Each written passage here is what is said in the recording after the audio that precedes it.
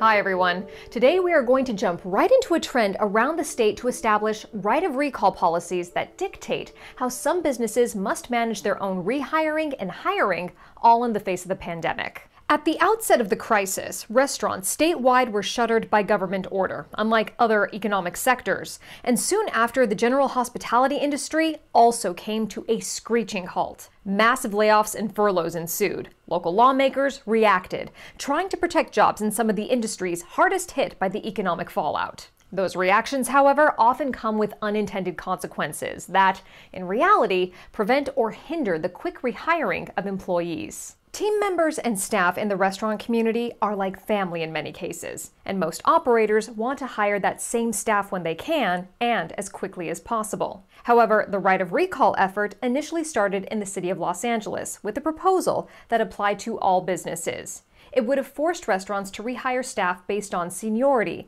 rather than the need for a specific job function, and required a 10-day time period for an individual to decide if they wanted the job or not. 10 days? Let's think about this for a moment.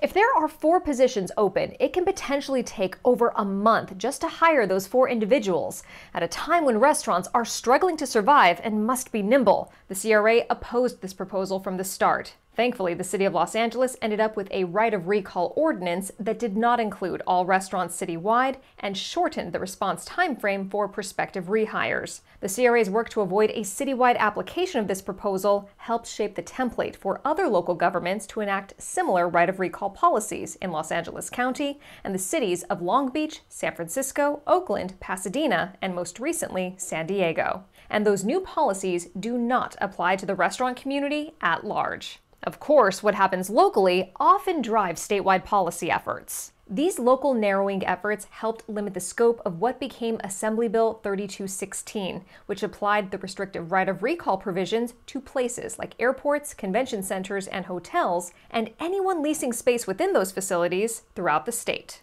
Again, while narrowed, AB 3216 still created obstacles to the swift rehiring of restaurant team members in those locations and was strongly opposed by the CRA.